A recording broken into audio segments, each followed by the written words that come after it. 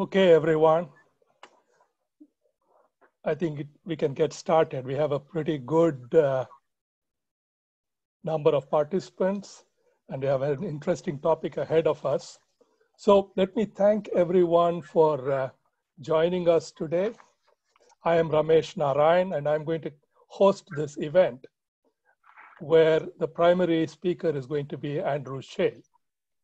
So this is the third in a series of webinars that we have been running on VLBI data analysis connected with the Event Horizon Telescope. Now, this is part of the PIRE program. And as probably many of you know, there is a summer school planned August 3rd to 7th in Mexico. And these webinars are kind of to give you the introduction so that you can get more out of the summer school. Now, exactly how the summer school is going to work, given the current situation around the world, is not clear.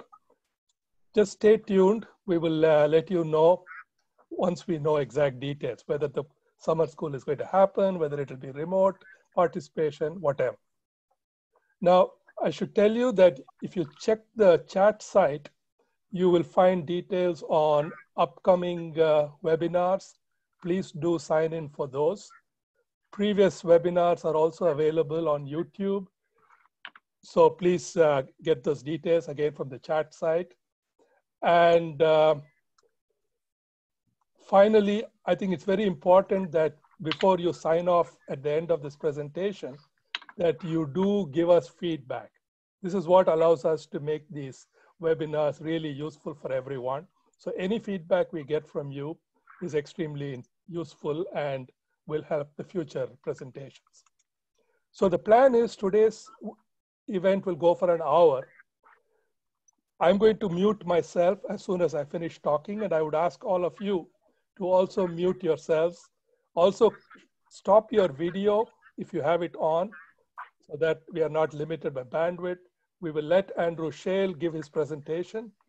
You can ask questions through the chat along the way. I will try to keep monitoring that.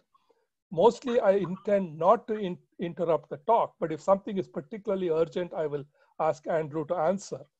But in the normal course, we would let him speak, and then we'll have maybe 5-10 minutes at the end for question and answer, and we'll take that as it comes. We will plan to stop with a few minutes left before the end of the hour so that you can fill in your feedback forms. So our facilitator today is Dr. Andrew Chael, who is a NASA Hubble Fellowship Program Einstein Fellow. He's at Princeton University in the Center for Theoretical Studies there. He received his PhD from Harvard University, Physics Department. And he's actually an expert in two different fields. One is imaging techniques, how to convert VLBI data into images, how to do it robustly, the techniques for that. In fact, the software for that, he is one of the primary developers of the EHT-imaging software library. And this is the topic he's going to be discussing today, how to make images from VLBI data. But he has another side to him. He's also an expert in numerical simulations of black hole accretion. I think he's not planning to say anything about that today, but that's another area where he is quite an expert. So I will shut up at this point. I will let Andrew give his talk, and then I will talk to everyone at the end of his presentation when we go into the question and answer. So I'm going to mute myself now. So Andrew, you can take it away. Great. Thank you so much for the introduction, Ramesh, and thank you all for coming. I hope you can all hear me.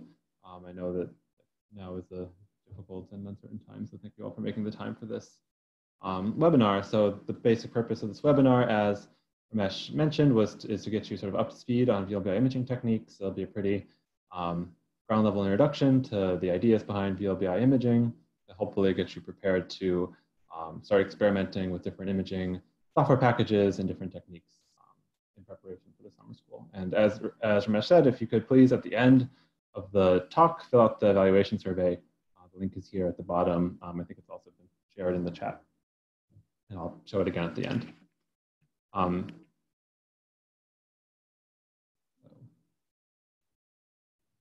So the outline for today's talk is that we'll first review the basic principles of VLBI, which have been discussed in the last two webinars.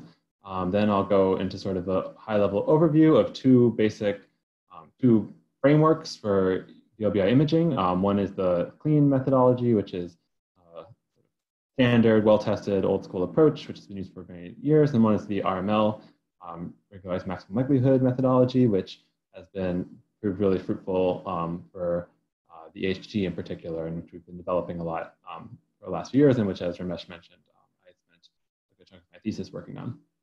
Then I'll talk a little bit at the end about validating an image, how important it is to subject an image that you have to rigorous tests, and to, because VLBI imaging is a nonlinear and uncertain process, to make sure that you're testing the image as much as you can at the end. And then if we have time, at the very end, I'll talk about possible sort of extensions to the basic framework I've mentioned here. Okay, so we'll start with a review of VLBI, which if you've attended the last couple webinars, this should be familiar material to you. But I wanted to start with just a really high level sort of motivation for why we need VLBI in the first place. So looking at this picture here of the M87 supermassive black hole shadow that was captured by the EHT last year, we know that this thing is really massive. It's 6.5 billion solar masses, and so the shadow size is really big, 650 AU across, but it's really far away. And so that means that M87 is really, really small, about 40 microarcseconds in the units that we use for the EHT, which if you convert to more familiar units is 10 to the minus 8 degrees. So we can't capture this sort of image with a standard telescope. We need to use a telescope around the size of the Earth. If we just look at the lambda over d, the resolution of the Event Horizon Telescope, we can approximate it as sort of the 1.3 millimeter frequency wavelength that the EHT observes with over the Earth diameter. We get a resolution of about 20 microarcseconds, so just powerful enough to resolve these features. And so we really need, at the 1.3 millimeter wavelengths we're looking at, telescopes the size of the Earth to resolve black hole shadows, and therefore we need VLBI. So here are some slides that I just stole from Lindy's talk last week, which I thought was a really great way of sort of explaining in 3 slides the basic idea of what VLBI measures, and that is that VLBI does not measure directly the image intensity pattern on the sky, but it instead measures the spatial coherence of wavefronts emitted by the image. So if we have a point source here above 2 telescopes separated by a baseline U, which is the baseline divided by the wavelength in dimensionless units, if that point source is directly overhead, the 2 telescopes, if we ignore noise, will be seeing exactly the same wavefront. And so if we take the average of the electric fields, the correlation of the electric field measured at those 2 telescopes, we'll get just the intensity of that point source. Again, neglecting noise. If we shift it though, this telescope on the left will see the wavefront delayed. And so if we average it, that translates into a phase being picked up, a phase proportional to the distance, the relative distance u dot sigma here, the point source and the position and the baseline position. And so we pick up this phase on the correlation between the 2 electric fields. And if we then have an extended source, we can just approximate that as a integral of all these different point sources across the sky. And so we get that our measured correlation between the 2 electric fields is basically the Fourier transform, or the integral of these phase factors times the intensity pattern. And we call this function that we measure, the spatial coherence, the visibility.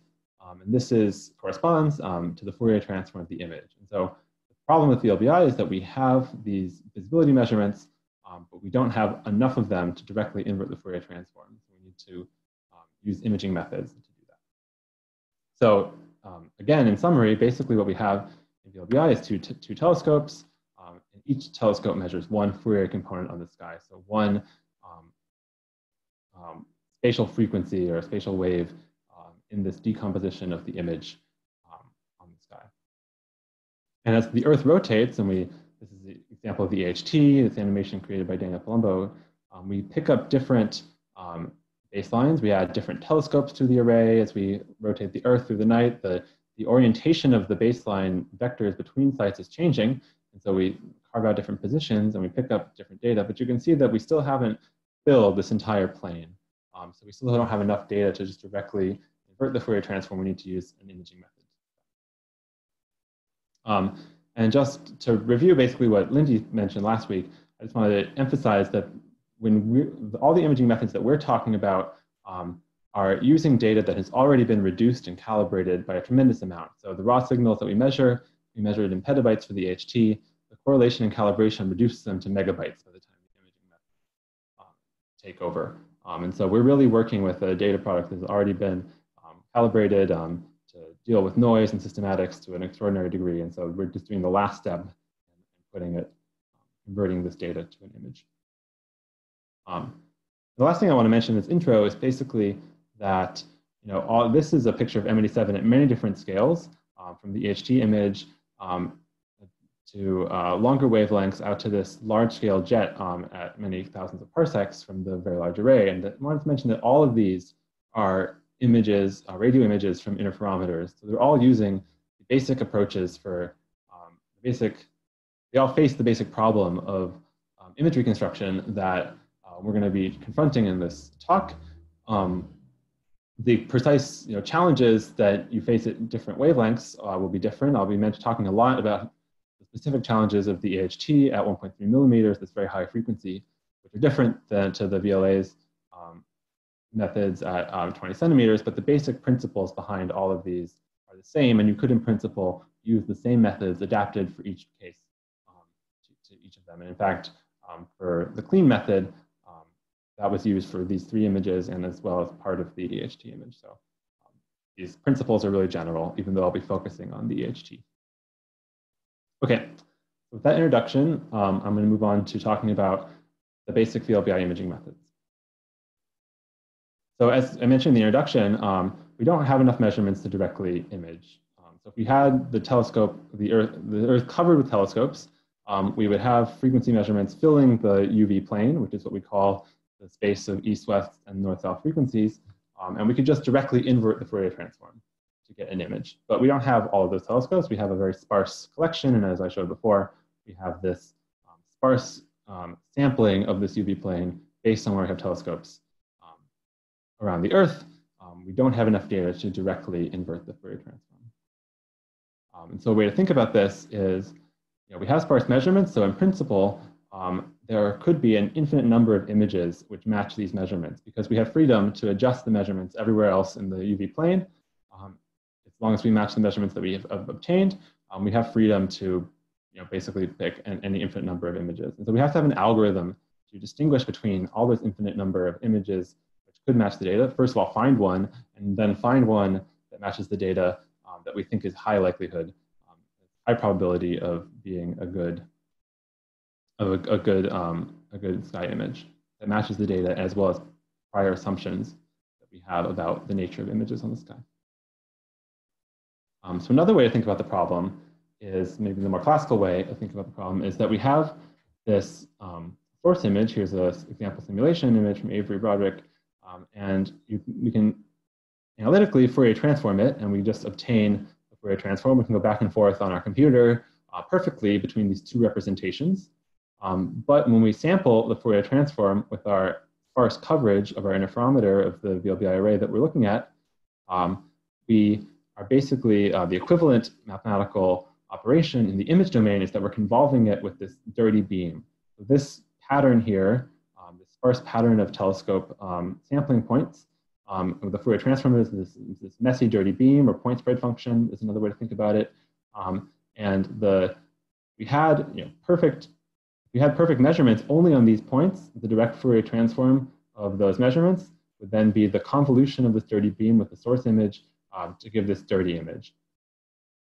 And so you can see that in this case, the dirty image looks basically nothing like the source image. And the measurement, and that dirty image is in this case the direct Fourier transform of these facilities. And I want to emphasize this is sort of the ideal scenario where we have perfect data on all of these sparse points, and the only issue that we have is sparsity. In this case, the direct Fourier transform gives us still a very messy image, and so we have to go through a lot of work to try to turn this image into something that we think is a reasonable approximation of the source.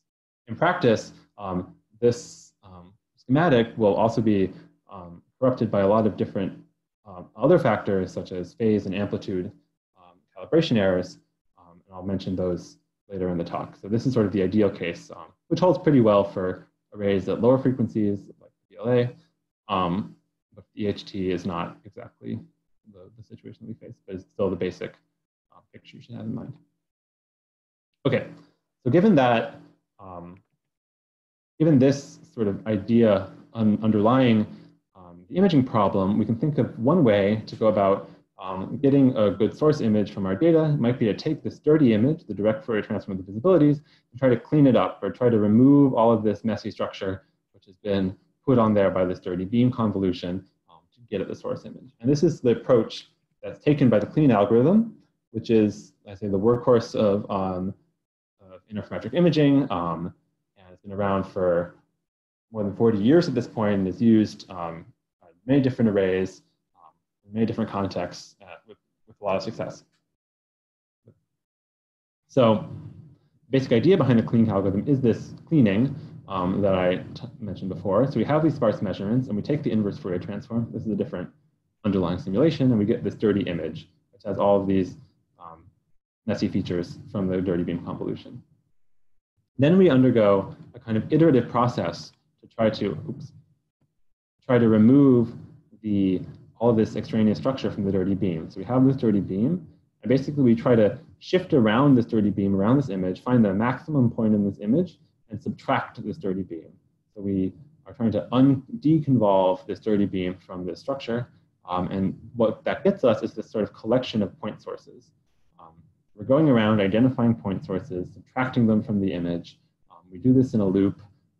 There are many other knobs you can turn in this loop, but that's the basic idea. And we get this collection of point sources at the end of the day, which should fit your data, because the dirty image is this collection of point sources convolved with the dirty beam. Of course, this collection of point sources, if we ran this loop for sort of an infinite amount of time on perfect data, we would hope that this collection of point sources, we can show this collection of point sources should fill out the image that we measure, but in practice we can't do that. And so the image that we show at the end of the day is that we convolve these point sources with a Gaussian. So in this case, the circular Gaussian of this size here, which represents the central peak of this dirty beam. This is the sort of nominal resolution of our interferometer. And so this is sort of what we call the clean beam, which represents only the resolution degrading effect of our instrument, and none of these complicated side lobes from the dirty beam. And so we convolve this collection of point sources to get our final image, which in this case shows us a blurry black hole shadow. It's a pretty good job of deconvolving all of this messy structure from the dirty image. So the basic idea is, again, just to iterate behind clean, is that we have this inverse model approach where we have sparse measurements, we produce a dirty image from them, and we try to clean that up by subtracting off this dirty beam from it, getting a collection of point sources, and convolving it at the end of the day to our resolution that we expect to achieve. So like any imaging method, or any method in general, clean has pros and cons, and I just want to list here basically what I see, and others might disagree, the particulars here about the pros and cons of clean as a method, and I'll do the same for RML later. So I think the pros of clean are that in cases of good UV coverage, this clean can operate quickly and basically keep going to produce images consistent with the data down to the noise level. So the way that this iterative procedure works, as we go through and we find maximum points and we subtract off the beam, the way this iterative procedure works is that you're burrowing down to the noise level, basically, so you can get images down to really faint structures quickly that are the really faint extended structures that we often see in radio astronomy. Sort of going along with that, each run of clean takes a very short time. So clean is deterministic. It's been running. It was designed to run on computers in the 70s, and it runs really fast on computers now. So you can do a clean run very quickly. You can do it with guidance manually, or you can run it in a scripted fashion, and you can process very large images, these wide-scale images of the sky quickly. And then clean is a standard time-tested method. As I mentioned, it's been used on every image that you've seen, basically from the VLA, from other arrays, from ALMA. And so it's standard and time-tested. Even in the areas where it has difficulty, there's been a lot of effort over decades to overcome them, and there's a lot of wisdom built up, and it's implemented in a lot of platforms. Some examples of those are DiffMap, CASA, and APES. Some of the cons of clean are, I would say, that clean tends to break up images into these smaller features. So that's sort of built into the method. We have the fundamental representation here is this collection of point sources. We often see extended features in astronomy, and so this final step of this convolution with the Gaussian is intended to try to blur together these point sources into a continuous image, but that won't always work if your cleaning isn't perfect. The final restored image is this convolution, but this isn't fitting the data. Actually, the final image that fits the data is this collection of point sources, which isn't usually what's shown because it doesn't visually look like what we expect the image to look like. So we do this final blurring section. But if we really want an image that we can say fits the data with a chi-squared of 1, for example, the clean images will not do that. And then the final con is that clean requires this phase-calibrated data to make this initial Fourier transform from the measurements to the dirty image.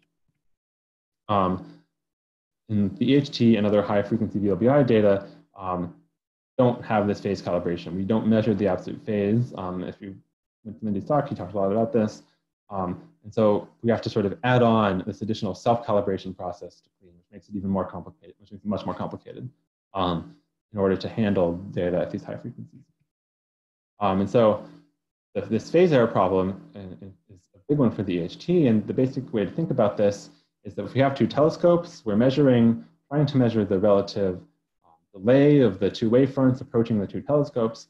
But we have atmosphere above both of these telescopes.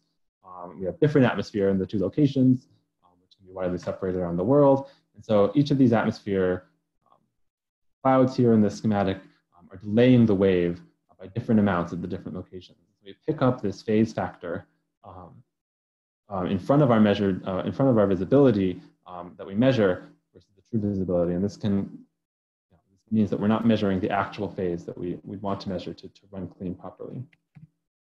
And just to emphasize the importance of phase, here is the same image I was showing before, a different image showing the source image convolved with the dirty beam. And the dirty beam, if the source image convolved with the dirty beam, if we have perfect phase measurements, the dirty image that we get from our measurements will equal this convolution.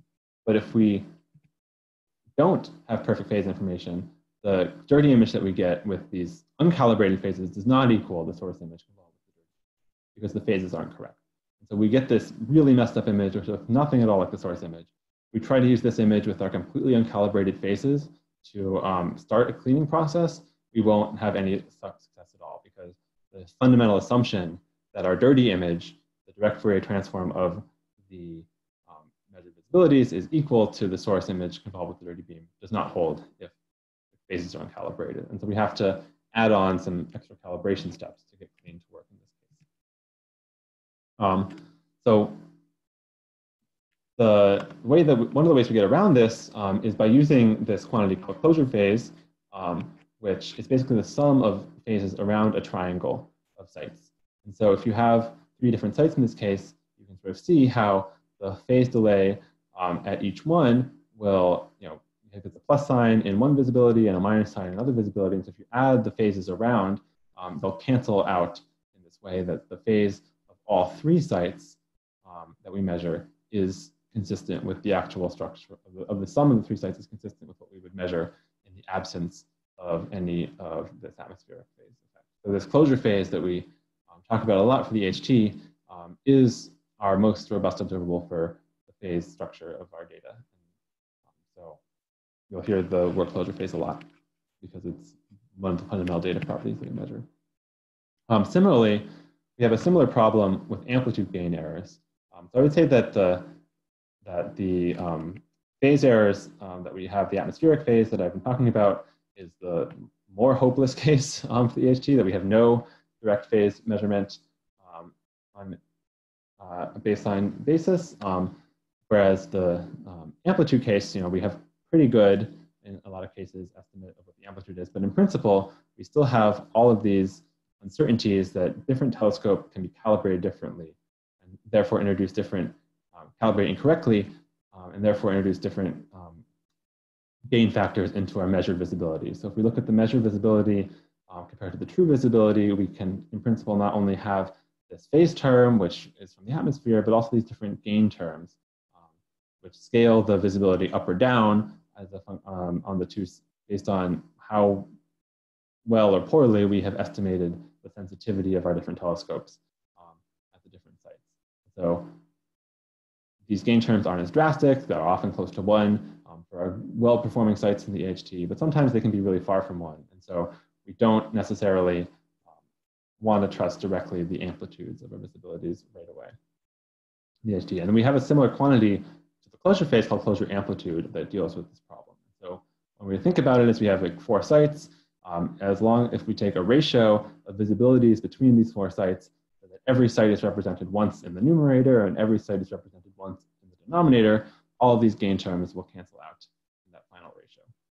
And so that quantity of the closure amplitude is often what we use in imaging to, as our sanity check, that we are matching our fundamental data product that isn't corrupted by these gain factors. As I mentioned, these gain factors often are close to 1. We can often trust the amplitudes directly that we measure and make small adjustments compared to the very large and completely unconstrained adjustments that we have on these. Okay, so to deal with this amplitude and phase calibration issue, Clean has to add an extra step, which is a self-calibration loop. So I won't get into the details of how this works, but basically the idea is that before we can even start Clean, we need to have some guess of the calibration. We need to try to nail down these gain and phase factors. And the way that we do that is we have some initial guess of the source structure. So we try to fit these calibration, these gain and phase terms to match what they would have to be to give us the measured data from an initial guess of the source structure. Often this is taken as a point source. And then we can run Clean. We hope that this initial guess is close enough that we're not going to get a completely wrong answer with Clean, that our dirty image will approximate the true dirty image. We run Clean, we do this loop, and then we sort of recalibrate. So we sort of bootstrap in a way that takes this final image and recalibrates the phase and amplitude gains, adjust the data, and then restart the whole process. And we hope that this can converge to a reasonable final solution. But as you might imagine, this has a lot of,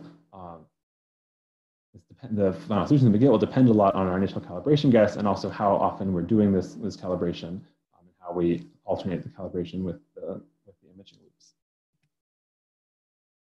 Okay, so that was a sort of lightning introduction to the clean approach. And now I'm going to shift gears and talk about another approach, which is what we call regularized maximum likelihood. And so the philosophy behind this approach is, I'd say, a different way of thinking about the imaging problem than the clean approach, where, if you remember, the clean approach is taking the dirty image and trying to clean it up, trying to do this inverse model cleaning of a dirty image that we've obtained.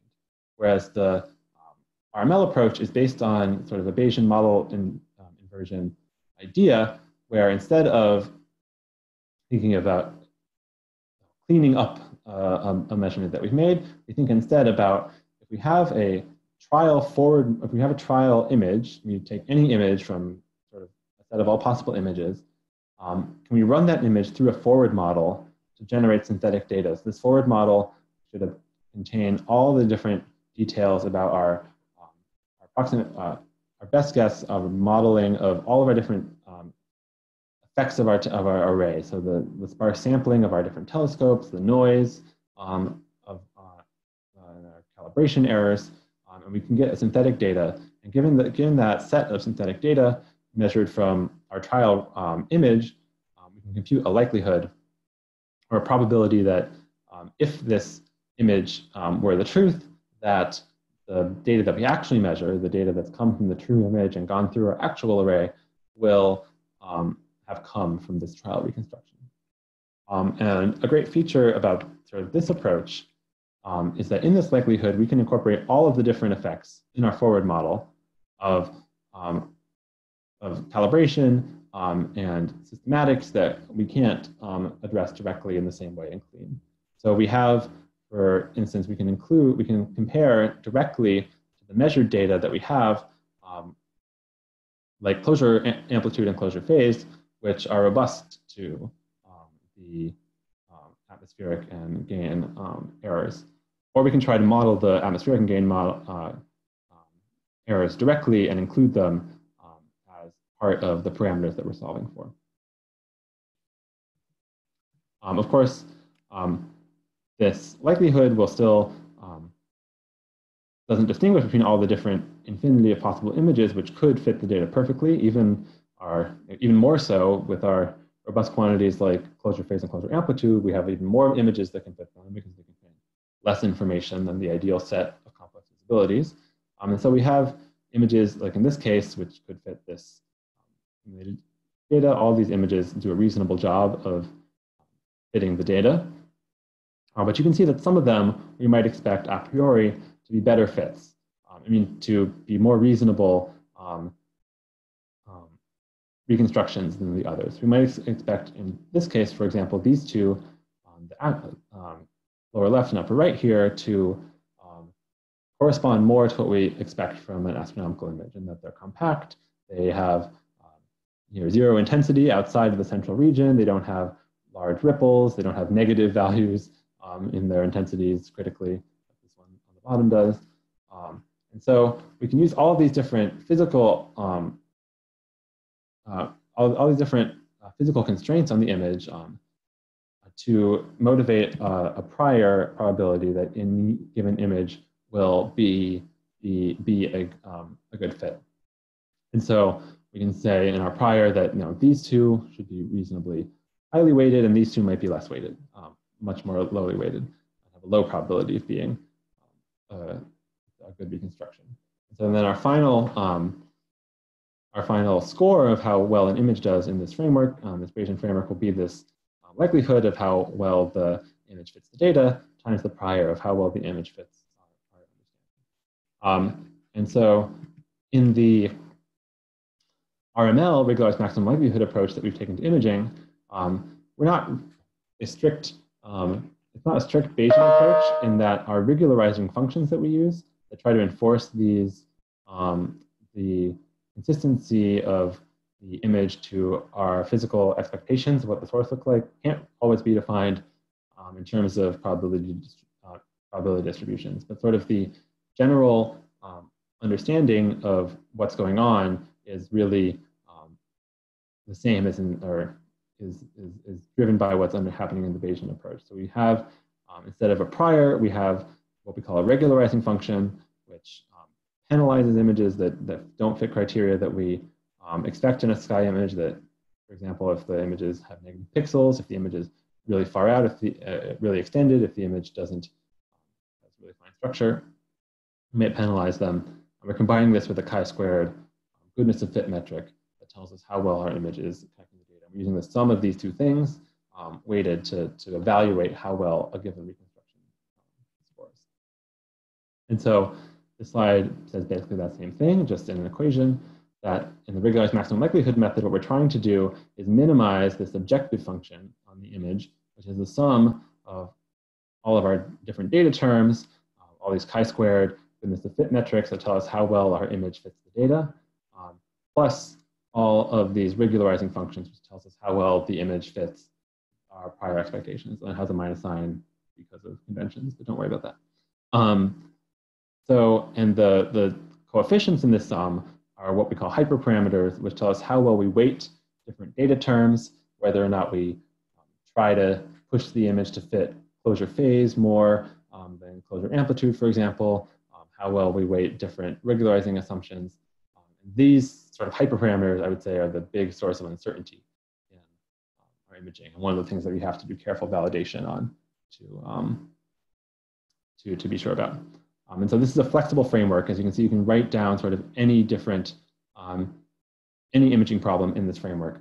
And so it enables development of new data, new regularizing terms. If you have an idea, you can just plug it into here, into this framework. And so it's a good way to think about the imaging problem, I think, from that perspective.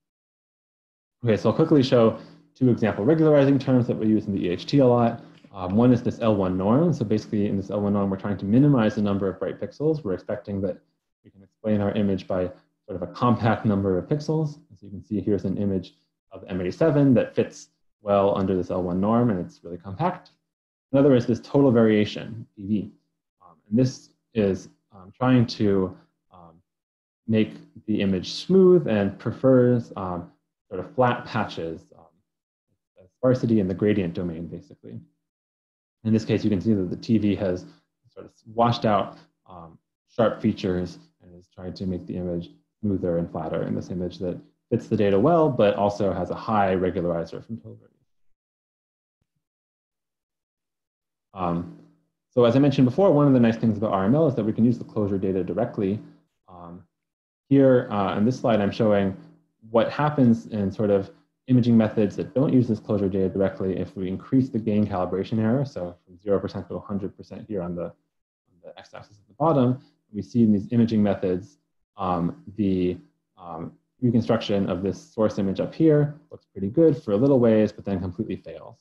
If we start to fit the closure data directly, these closure-only methods, we can actually achieve pretty good fits of the underlying image, regardless of how poorly calibrated our telescopes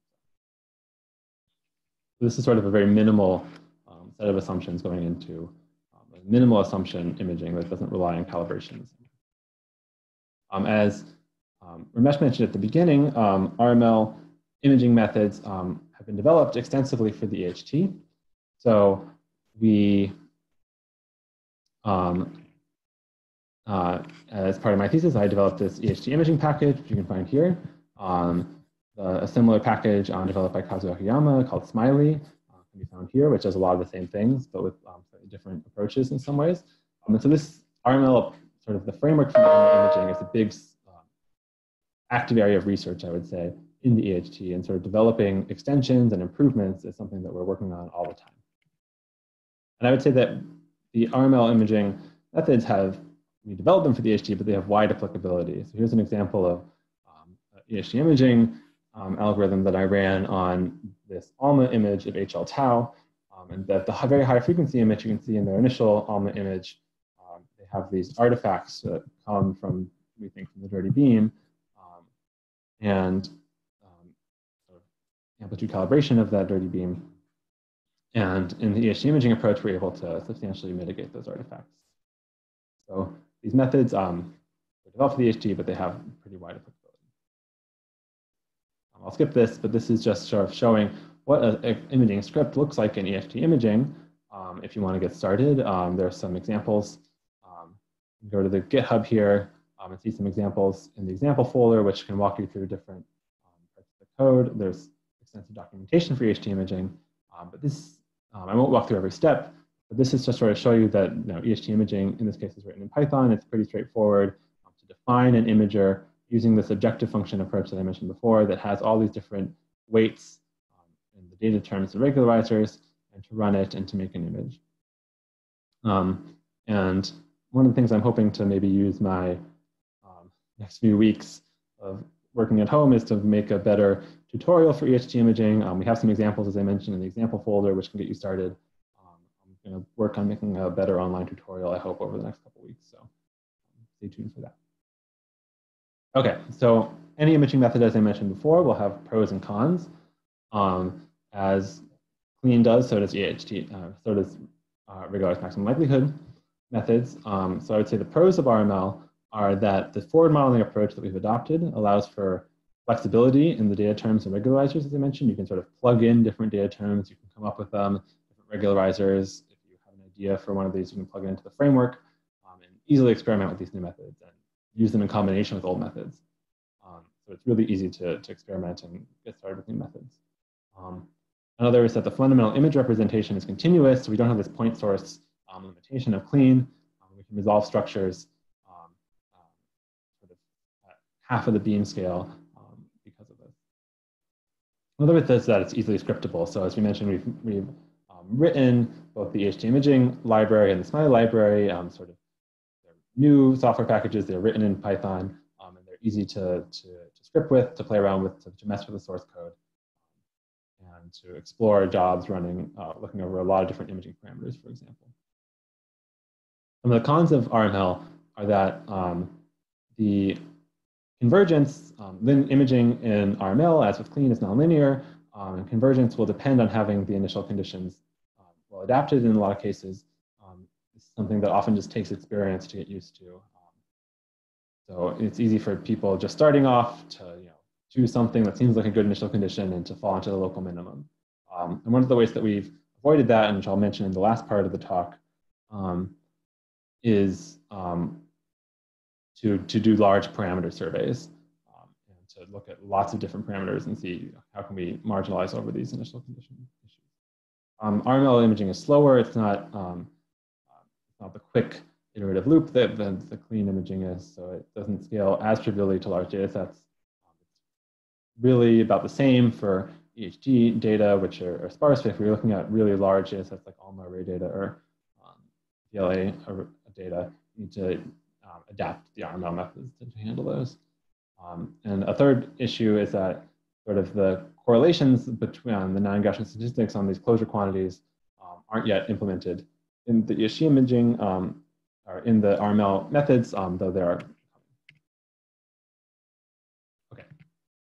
For the last, I guess, 5 minutes, I will talk about validating an image. So both clean and RML approaches to imaging have, as I mentioned, a lot of uncertainties, a lot of different knobs and the parameters that you can tune.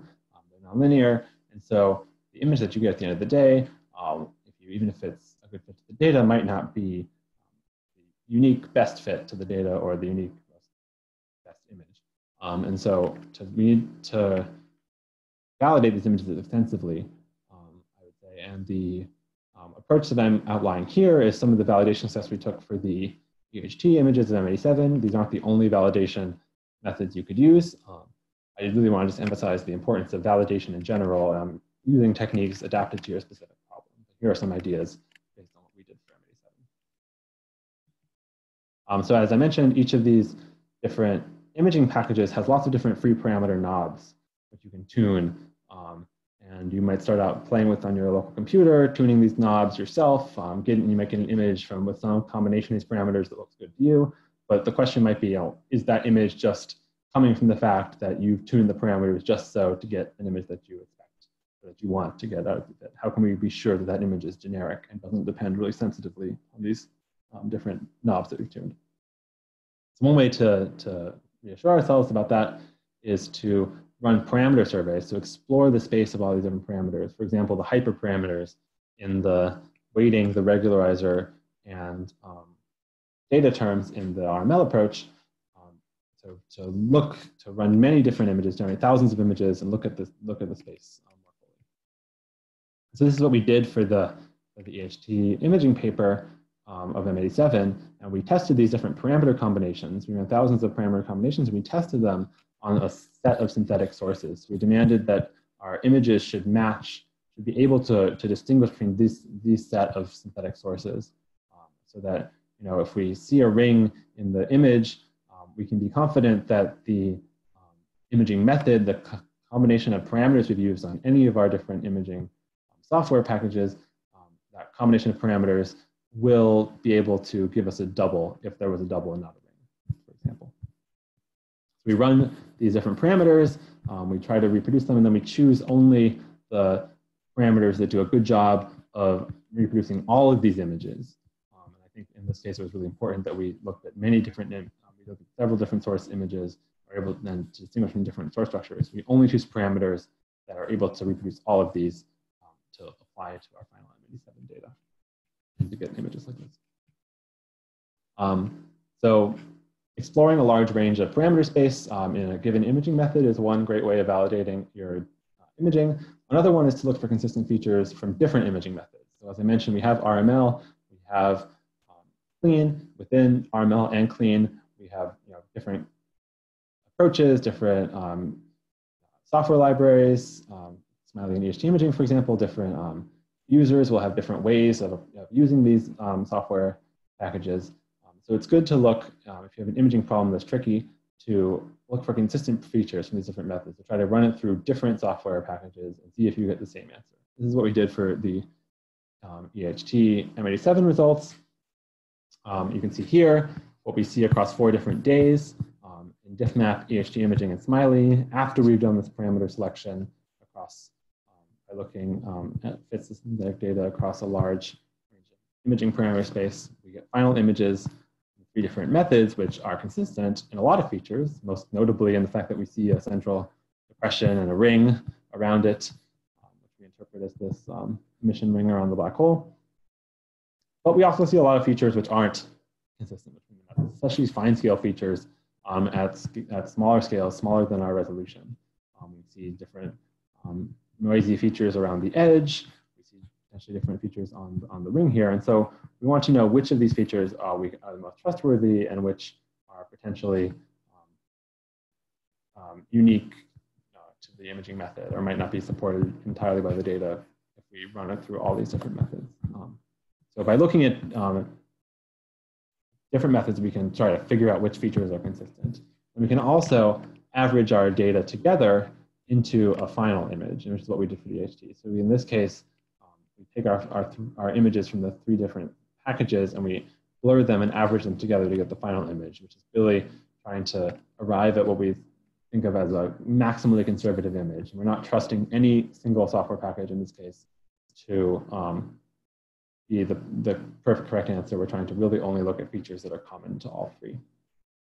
Of course, for images that are maybe a little less high stakes than this image, you might be able to push it a little harder to trust a software package, a single software package that you've developed a little bit more. But I think if you're really being honest, the most important thing is to look at different methods and see what are the consistent features. Okay. Another thing that we do is validating with gains. So as I mentioned before, we have these gain terms which affect the true visibility. In this case, I flipped the equation around. So we're defining the gains in this case as the true visibility is the gain terms times the measured visibility. It's just a mentioned artifact. And these gains we know should be stable sort of in time and between sources. And so one thing that we can do is we can look at calibrators, so sources for the EHT, for example, that were imaged at the same time as M87, and see if the gain solutions we derive are the same, are consistent between the calibrators and the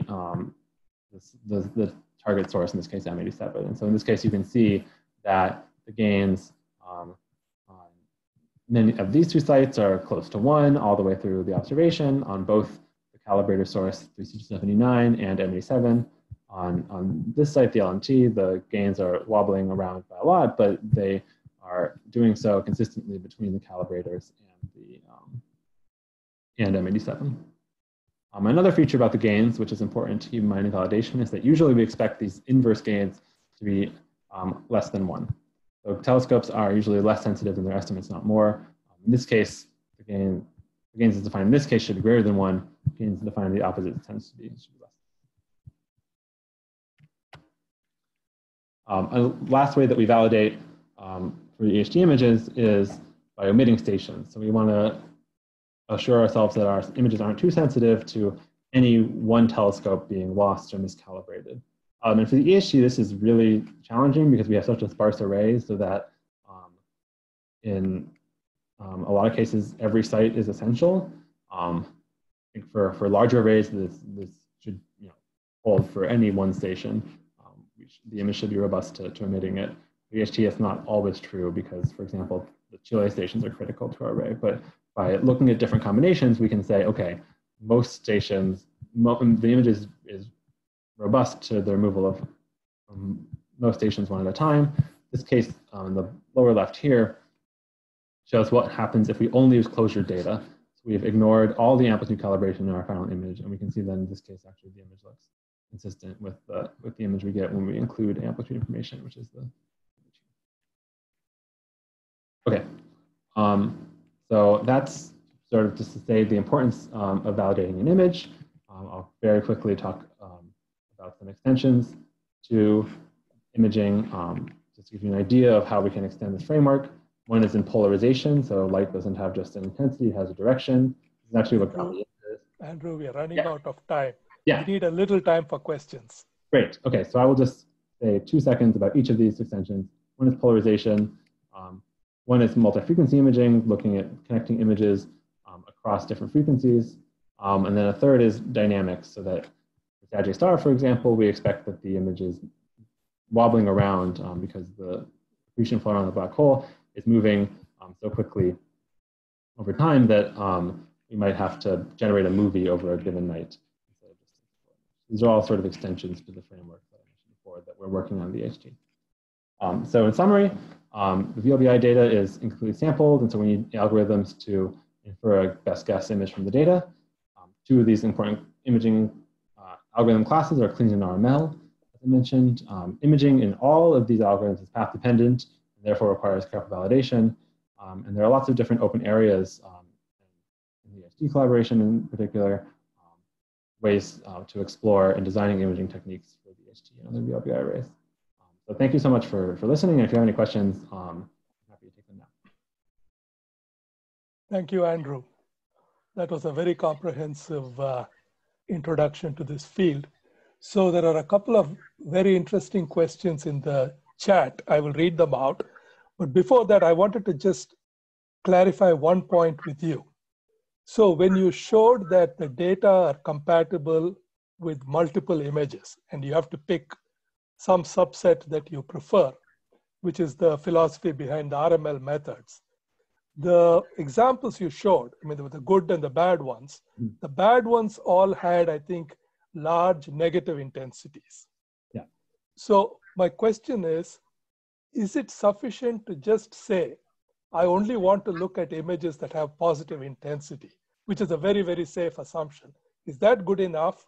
Or do you really need all these additional knobs through the particular regularization functions? Yeah. If you can say very shortly what you think on this question, I think that will be useful. Then I'll read out the other questions. Yeah, so I think what we found is that the positivity constraint is the most important constraint, and as you mentioned, the most easy to defend. In a lot of cases, it is sufficient. I think for the EHT, working only with positivity, we can often get good results, but regularizing functions are often really helpful in helping us to get to the positivity on its own might produce images which are acceptable, but might also have a much higher rate of giving images that are stuck in local minima, for example, that have ghost images or extended structure that isn't negative but is thrown all over the place. So you can get away with only having a positivity constraint for larger arrays with more baselines. It might be all you need. For EHT, we found that the regularizers are often really helpful in reducing the number of local minima that we have. Very good. Yeah, thanks. So let me read out a question. First one is from Maciek. So he says that if you think in the Bayesian language, chi-squared is the log of the likelihood, and the regularizing functions that you're using are like the priors. Mm-hmm. So he's asking, within Bayesian language, what is the meaning of the various hyperparameters? Right. So I think in a Bayesian language, those hyperparameters would be fixed by, the normalization of your different probability distributions. So there isn't really a one-to-one example. We're giving ourselves more freedom in the RML case than we would have in a fixed Bayesian sense. We wouldn't be able to adjust those parameters. That's why I would say RML is Bayesian inspired rather than actually Bayesian. Very good. So the next question is from Frederick Jaron. Question is about averaging the images obtained from different methods. So the question is, doesn't this increase the number of systematic errors in the final image compared to any single reconstruction?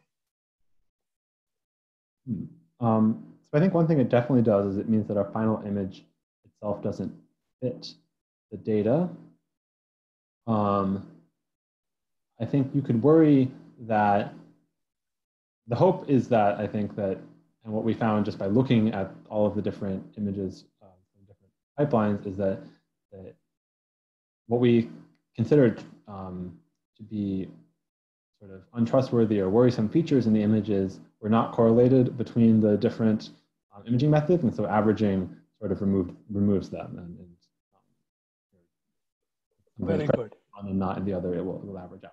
If you have correlated issues that are present in all of your imaging likelihood packages, that might increase them, as you mentioned.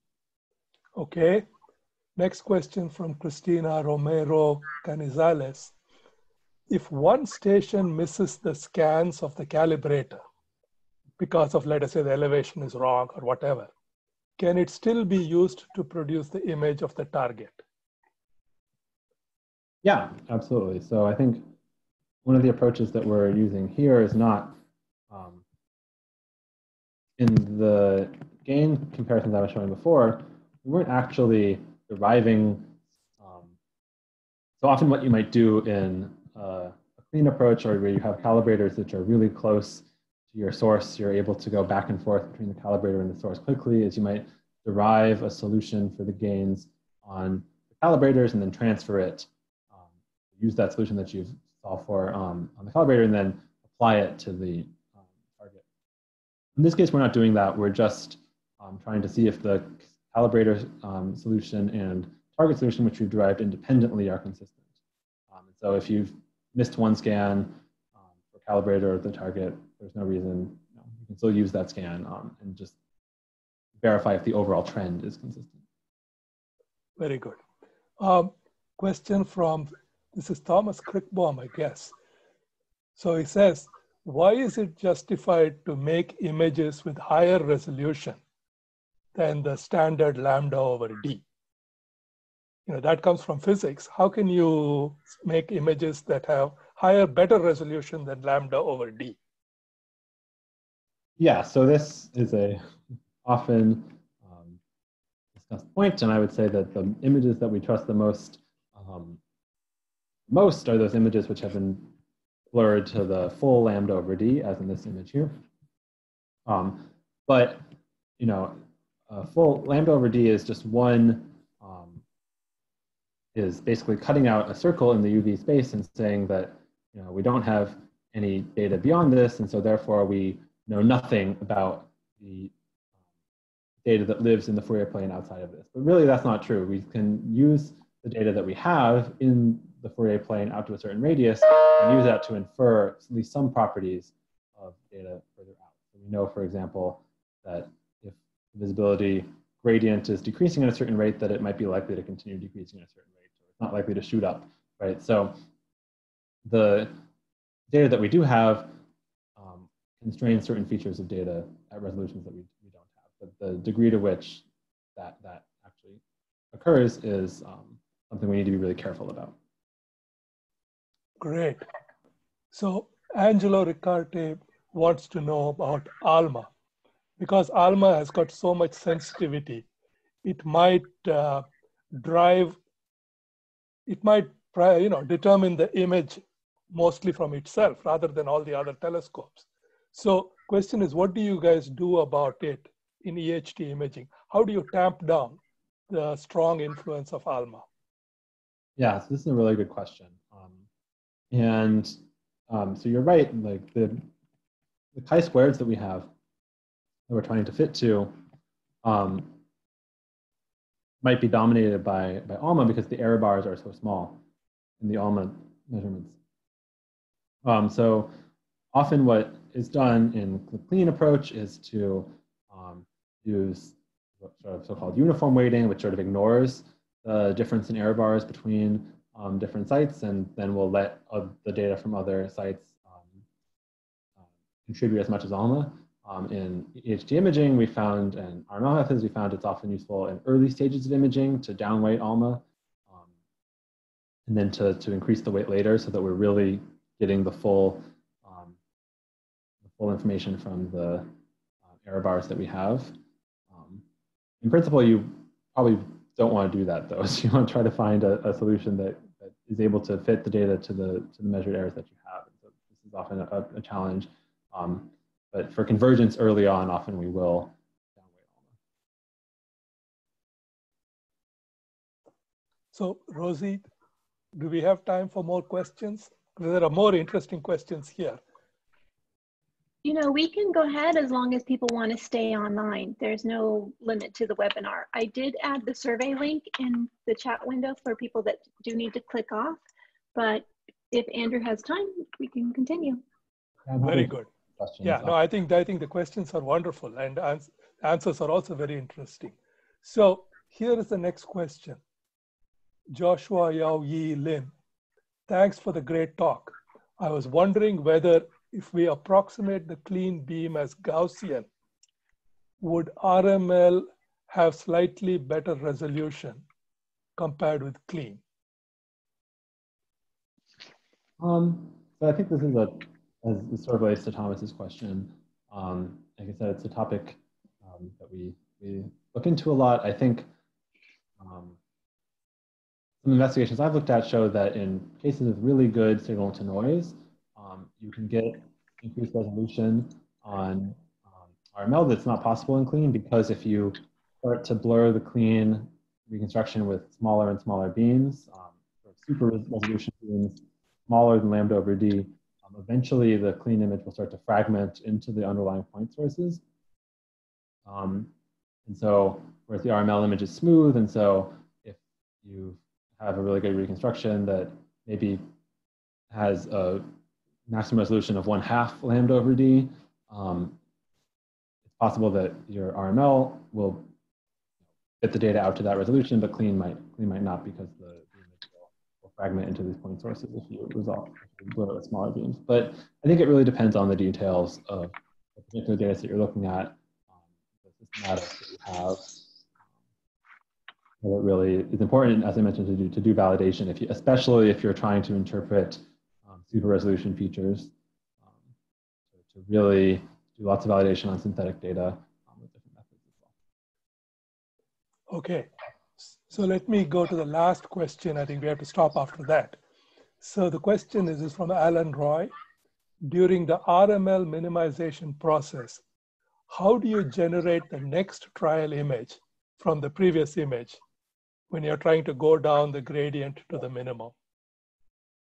Yeah, so one of the great things about RML, as I mentioned, is that it's a flexible framework, and you can use basically any standard minimization package to explore that. So we're using gradient descent minimizers that are fairly straightforward. So basically we have analytic expressions for the gradients of all of our different regularizer and data terms, chi-square terms, and we just sort of march down the gradient.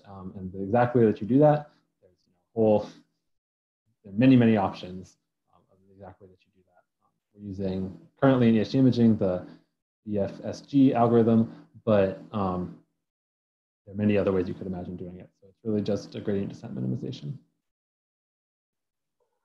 Okay, thank you, Andrew. I think on behalf of all the participants, I would say thank you for a really interesting presentation of the highlights of this field. And of course, we will hear a lot more about this in the summer school. Yeah, thank you all for coming, and please fill out the survey. I've also included links if you want to get started playing around with EHT-imaging or with M87 data here on this screen. But please fill out the survey in particular. Thanks for coming.